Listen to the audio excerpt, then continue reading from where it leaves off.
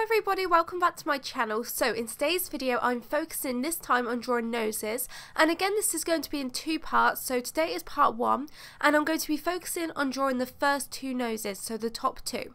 So the first nose that I'm drawing is the baby's nose, and I'm doing this again all in Caran d'Ache Luminance coloured pencils. And the first thing I'm doing is taking the brown ochre pencil and I'm using this to establish where the shadows are in the nose. So because it's a baby's nose, it's very smooth and there's also quite a lot of light tones and more pale tones. So I tried not to use any dark or really harsh colours apart from on the nostrils, and I tried to keep everything as smooth as possible by keeping my pencil really sharp and also by using circular motions that overlap. So I'm just using circular motions to apply the pencil, and I'm applying it very lightly because we're going to be doing this nose using lots and lots of layers. So I don't want to damage the tooth of the paper, therefore I'm going really light on that coloured pencil.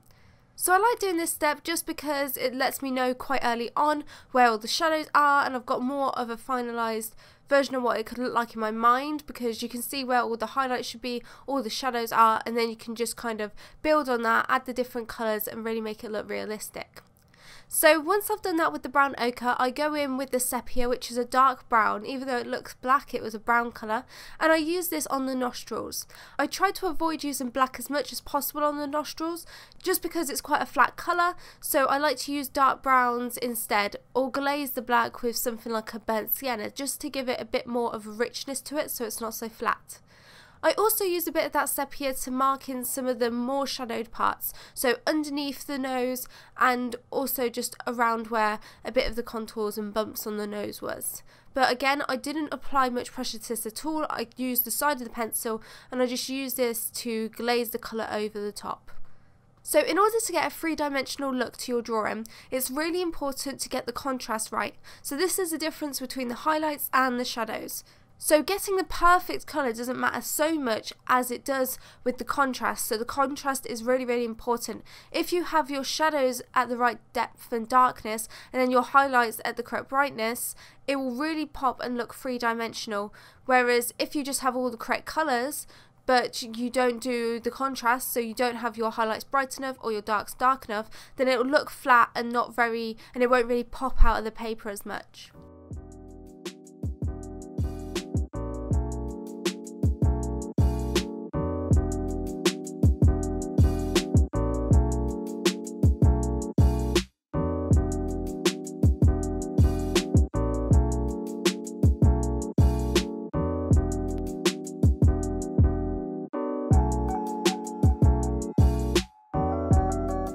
Okay, so once I've done that, I go in with the burnt ochre 50%, and this has more of a warm hue to it.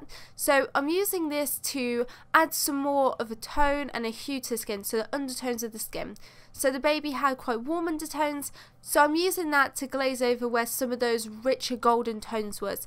And then I also go in with the burnt sienna, and I use this to add some more depth to the nostrils. So I'm also adding a bit of that burnt sienna in other parts of the nose as well, and it will depend on your reference photo where you want to put each of these colours. So really look at your reference photos and figure out where are the darker regions and which parts of the nose has more of those golden tones, or if it's cool tones like in the drawing that I'll be doing next, so the next nose, then you want to add more of the burnt siennas rather than the burnt ochres, because the burnt siennas are more pinkish and cool tones, whereas the burnt ochres are more warmer tones.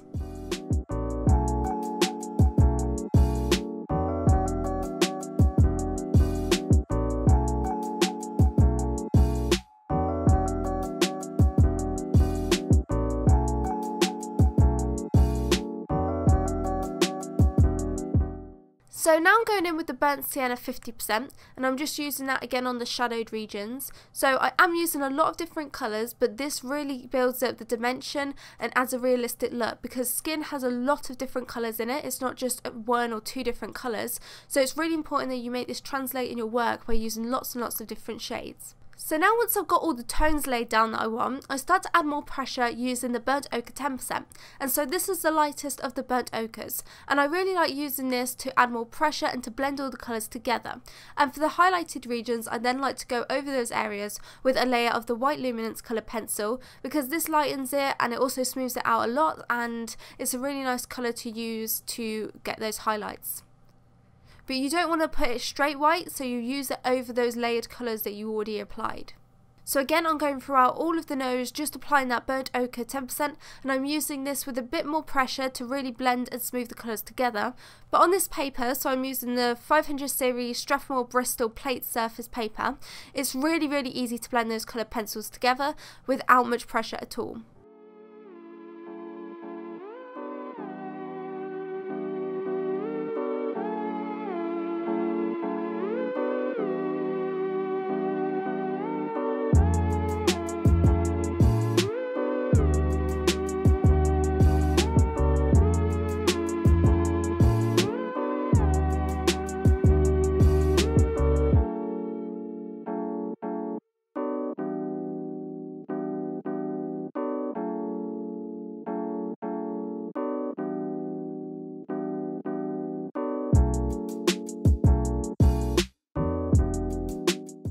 So once I use that burnt ochre to blend all the colours together, I'm going in with the raw umbers, and I really like this on the shadowed regions because it has a nice greenish tone to it, which is really common in undertones for skin. So it helps make it look realistic, but it's also a great colour to do shadowed regions with, because it looks really realistic rather than using, say, just dark browns, or don't use a black for your shadows because that won't look realistic. So when I do my portraits, I really like using wax-based pencils. So for here, I'm using the Caran d'Ache Luminance colour pencils. But I know a lot of you guys like to work with Prismacolor pencils. So they are both wax-based, so they work very similar to each other. And I just prefer using the Caran d'Ache Luminance colour pencils because I think they're better quality, they are light fast, so if I sell my work I want them to be light fast. So I've become comfortable and used to working with these, and that's why I like to use these for my tutorials, because that is what I'm most comfortable with and that's what gives me the best results. So when I do tutorials, I like to use the products that will give me the best results to show you guys, if that makes sense. So I try to do other tutorials with Prismacolors as much as possible, but for the first tutorials on, say, the eyes and the noses, I'd rather do them with the materials that I'm most confident with and I know how to use the most.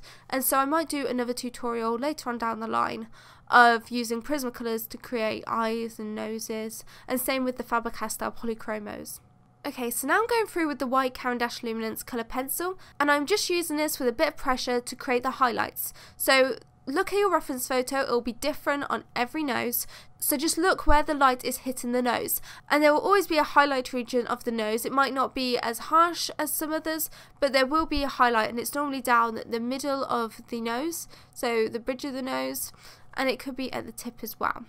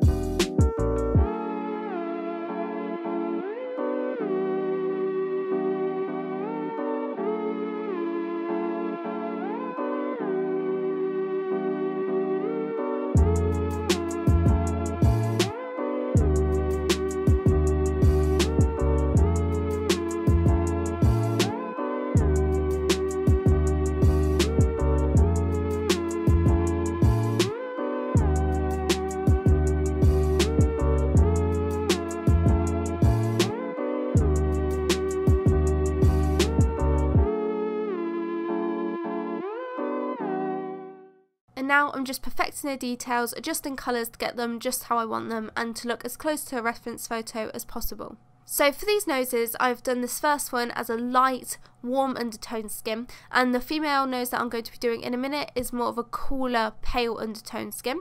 And then the two that I'm doing next week, I'm using darker tones, and they are both going to be warm tones, but they're going to be a darker shade of skin. Okay, so moving on to the next nose, and this is the female nose, and the first thing I'm doing is using that sepia colour to establish where the nostrils are and also to line out where the shadows are. So I'm using the side of the pencil and I'm just using this to shade in very lightly using circular motions where the shadows are. And now I'm also using the raw umber to establish where the shadows are. So I can't stress enough how important it is to have your pencil sharp and also to use very light pressure and circular motions. If you want to have a smooth outcome, you really need to be careful and spend a lot of time applying the pencil. Colour pencil is not a fast medium whatsoever, it's a really slow medium to work in. So you need to make sure that you're committed to putting in a lot of hours in order to get a really realistic result, because if you try and rush it, it's not going to look very good.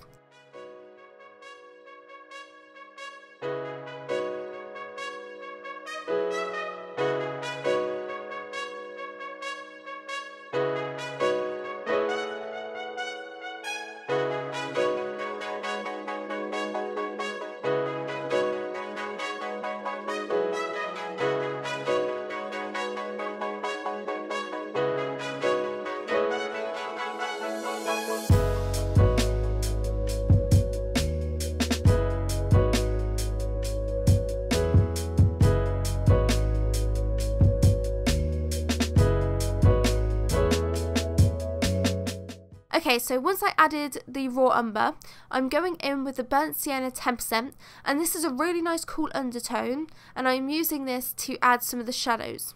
So I'm just looking at the nose, and wherever it's the more shadowed regions, I'm just applying this burnt sienna 10%.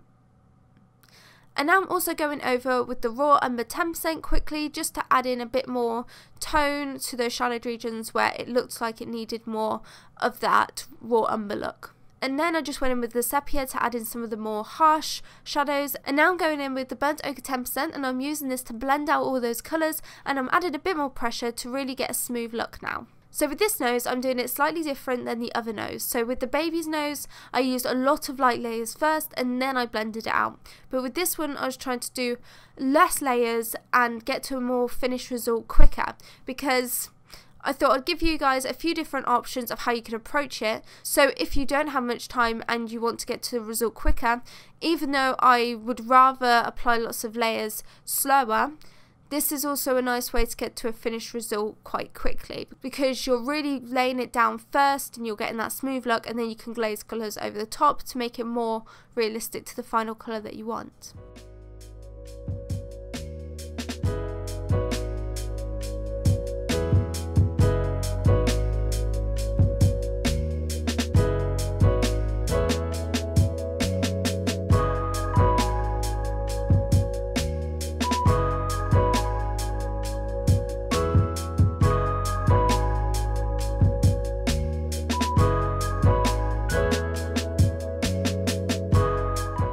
So once I added the burnt ochre and blended all of that out, I'm going in with the white colour pencil, and I'm using this for the highlighted regions. And what I do with the burnt ochre is I like to apply a light layer of it to wherever the highlights was, so that when you add the white colour pencil, it transitions nicely into the areas around it and doesn't just look like there's a big segregation between where you've put the white colour pencil and where you've put the burnt ochre. So it's more of a nice gradiated transition. And then once I've done that, I've got all the structure how I want it. So I've got my shadows where I want my shadows and my highlights where I need the highlights. So now it's just adjusting the colours, making it look as realistic as possible. If I need to pull up any highlights or put in any more shadows, I just go through and do that with the individual colours, and I really make sure that I've got the undertones how I want them to be.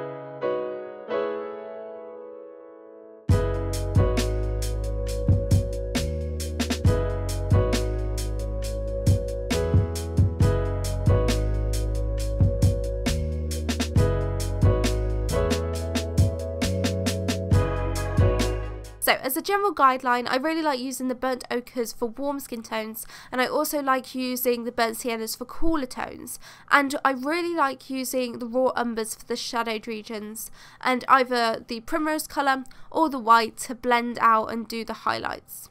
So one thing that you really need to look into when you're doing coloured pencil drawing is the paper that you're using as well. So even if you have really good coloured pencils, you need to make sure that you're using a paper that is suitable for coloured pencil and is made to give you the look that you want. So if you want to do more textured work or more rougher work with, like, say for example animal portraits, then you might want to go for something that has a slightly more textured finish. So for example, watercolour paper can be really good to do coloured pencil on because you can use solvent on it really well, which means that you can get really good fur textures and stuff like that. But if you want to do smooth portraits and get really smooth skin, then you might not want to use something that has more tooth. You will want to use something that has more of a smoother plate surface finish like this paper does. So take as much time looking into what paper you want to use as you do picking your colour pencils and working with them, because not every paper is going to work for everyone. You need to figure out what works for you and what you like to work on, depending on what your colour pencil technique is and how you like to apply the pencil.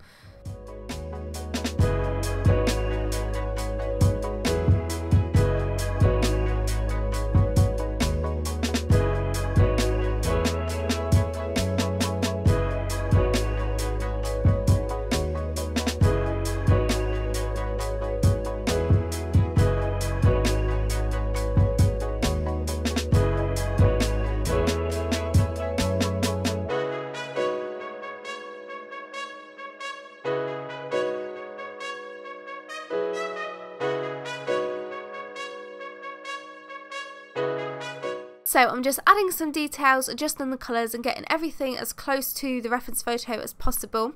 So next week I'm going to be focusing on drawing a male nose and also an older person's nose. So if you are new to my channel and you're really enjoying these tutorials, feel free to subscribe because I have a lot more coming. So I'm going to be working on mouths and also facial hair, all these different things. So if you're enjoying these tutorials, make sure you subscribe so that you don't miss out on my future ones and also my future other videos as well. Thank you guys so much for watching. As always, I'll leave links to my social media sites in the description below, and I'll have all of the colours that I use to do each of these noses. Thank you guys so much for watching, and I'll see you in my next video. Bye!